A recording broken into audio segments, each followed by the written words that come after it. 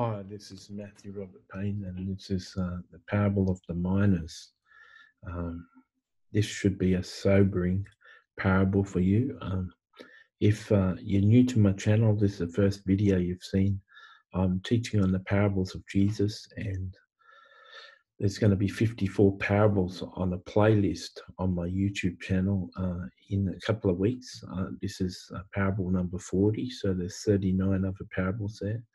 My name is Matthew Robert Payne. I've written and self-published 57 books on Amazon, quite an achievement. I've written 850 articles on eZine articles, E-Z-I-N-E articles.com, and I've produced 2,500 videos. I would consider myself a teacher of the Word of God, also called to be a prophet. I encourage you to watch all these videos on YouTube, or wait for a few months and buy the book. We're just going to go to the text, and I'm going to go through the text on a share screen, and I hope that you are convicted by this passage.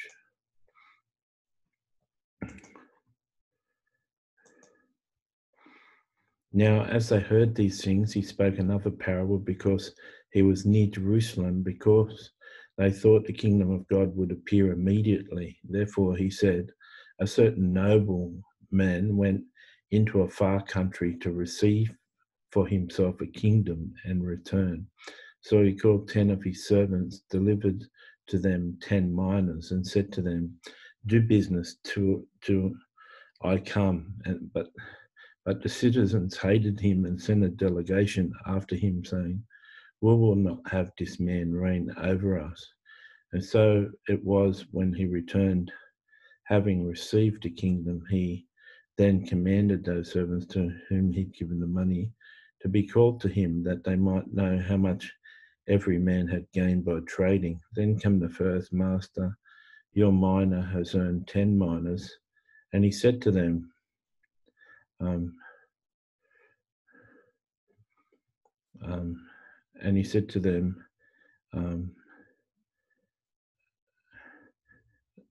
your mina has earned 10 minas. And he said to him, well done, good and faithful servant, because you are faithful in very little, have authority over 10 cities. And the second came and said, master, your mina has earned 5 minas. Likewise, he said to him, you also over 5 cities. Then another came, saying, master, here is your mina, which I have kept away in a handkerchief, for I feared you, because you're an austere man. You collect what you did not deposit, and reap what you did not sow. And he said to them, out of your own mouth I will judge you, you wicked servant. You knew that I was an austere man, collecting what I did not deposit, and reaping what I did not sow. Why then did you not put my money in the bank, that at my coming I might have collected it with interest? And he said to those who stood by, take the mina from him and give it to the one who has 10 minas. But they said, master, he has 10 minas. For I say to you that everyone who has will be given, and from him who does not have, then what he has will be taken away from him. Bring here those enemies of mine who did not want me to reign over them, and slay them before me. Okay, those enemies who did not want me to reign over them is the modern church. The modern church calls Jesus Savior, but refuses Jesus to be Lord. And the modern church, by and large, has rejected Jesus and has erected a Jesus in their own name and in their own image. Of course, Jesus is merciful and full of grace, and someone who worships him, he'll send down his presence and they'll feel the anointing. Someone who gets the power of the Holy Spirit can move in miracles, but just because you move in miracles does not mean you're going to be saved in the end. Okay, so here we go. One of the guys got 1 mina and made 10 minas. You'll notice that when the master came back, he gave that guy authority over 10 cities. He'd made one miner into 10, and he got a reward which was tenfold. He got to reign over 5 cities. Now compare that to the guy who got one miner, the same. We all get one lifetime. Everyone on earth gets one lifetime. They don't get two.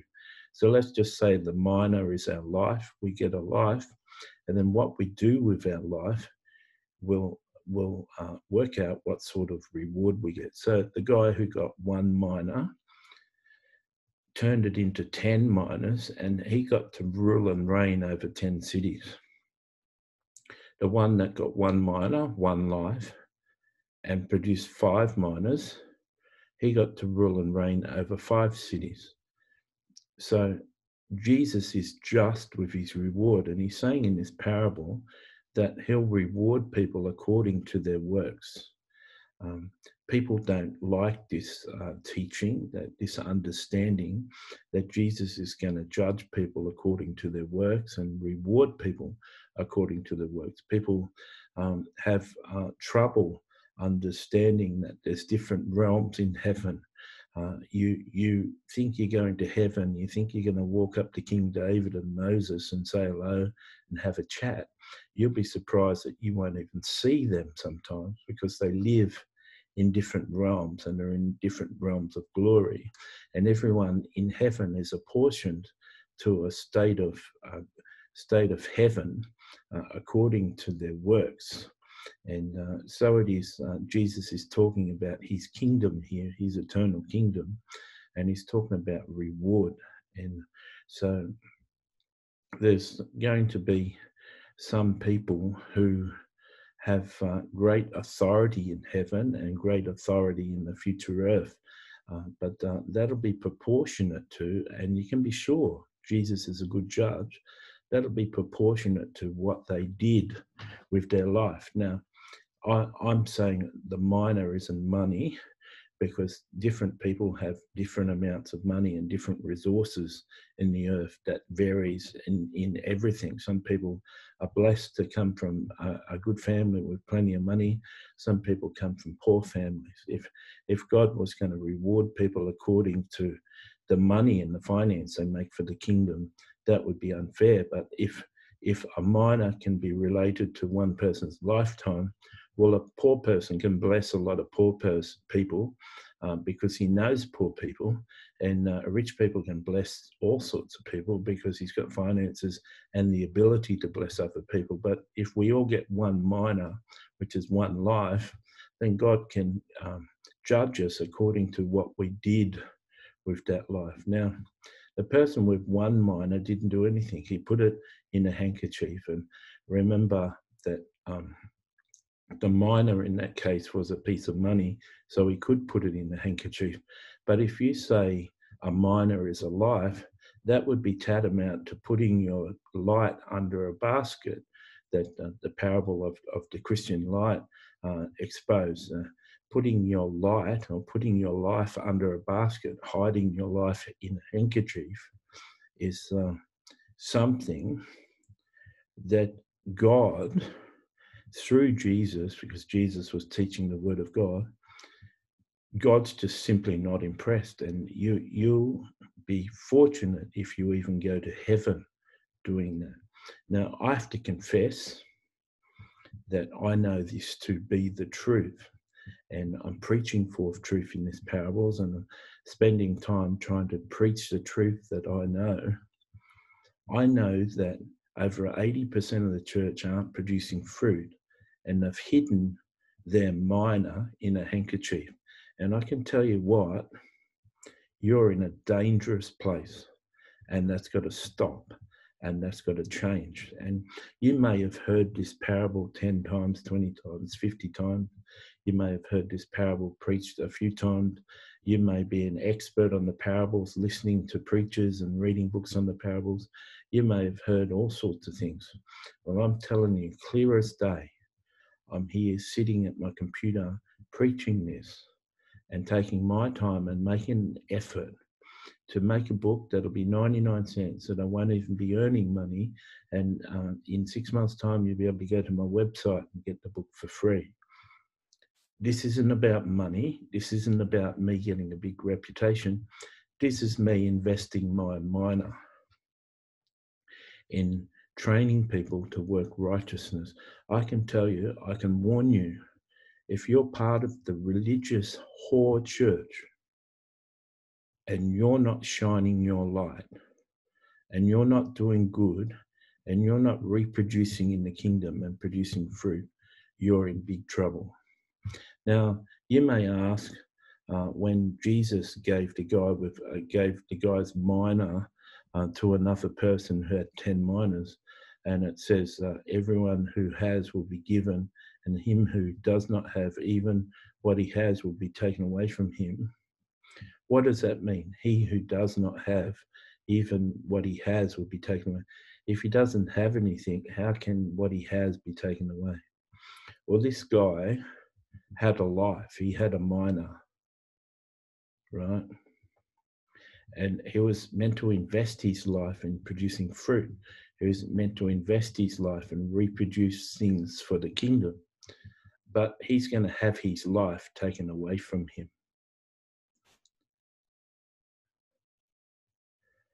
And anything that he has, any resources that he has, is going to be given to the guy with the 10 miners. Do you know, if you have riches in this world, and everyone in the West, even people on a disability pension or government pension, has riches, a lot richer than people in the East on $2 a day. Do you know, if you're got an income in the West and you've got your iPad and iPhone and you've got your big screen TV and you've got your brand name clothes, do you know, if you're not doing anything for the kingdom, you're in serious trouble? And Jesus talks about the lukewarm in the church of Laodicea in Revelation, and you're in risk in the coming years to being vomited out of Jesus' mouth. So even what you have, you're going to have lost. You're going to lose what you have. And so this is time to honestly repent. Now, I can tell you, my books, 13, 13 Ways to Becoming the Light of Christ, Influencing Your World for Christ, and Do We Really I forget the name of my other book. I'll put it there in the text in the book. If you read those 3 books,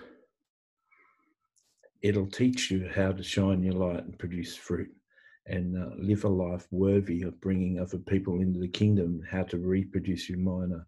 I encourage you to read those books, Do We Live Like Him? Something, it's got a cross on it.